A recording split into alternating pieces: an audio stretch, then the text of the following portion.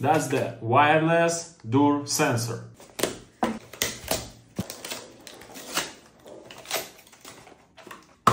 Very big package, very small device.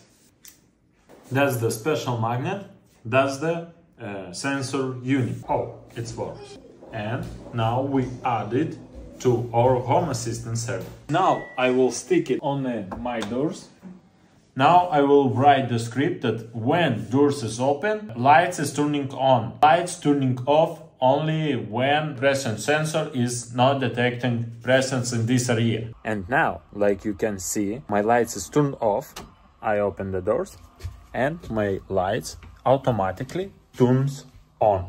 And when I done in this area, I go to the next area and those lights is turning off and these lights turning on. What do you think about this automatization? Write in the comments.